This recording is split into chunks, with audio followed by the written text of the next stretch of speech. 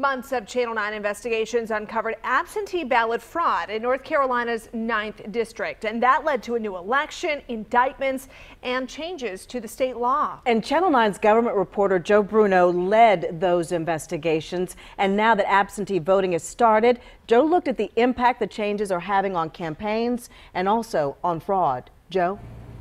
If you've ever requested an absentee ballot in the mail, you may have noticed that just within a couple days of receiving that ballot, all of a sudden you're getting all of these flyers from candidates. Well, a change in state law will make that a lot less likely to happen in the future.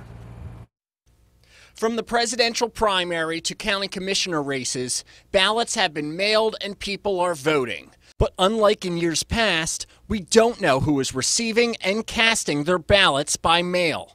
Due to changes in the absentee ballot law, that I think those are called the Joe Bruno laws right now.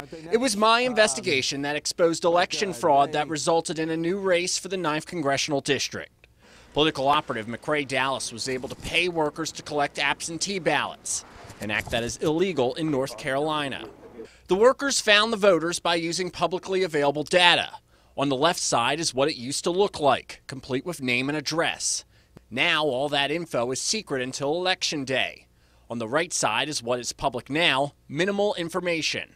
The biggest thing that this offers is a protection to the voters now from that same situation, which you, of all people, are completely are obvious with. Doing this, I think, will help make sure that we don't see another 9th District situation ever again. But it will have an impact on campaigns.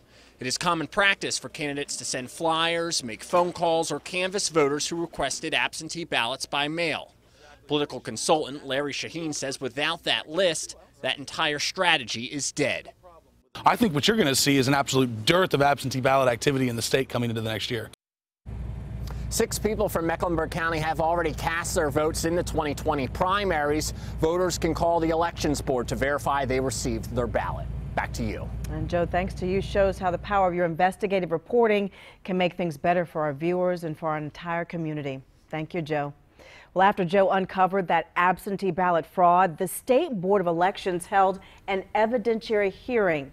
During that hearing, Republican Mark Harris, who initially won the District 9 election, called for a new election, and the board agreed. Harris decided not to run again going forward. Instead, Dan Bishop ran and defeated Democrat Dan McCready in a special election.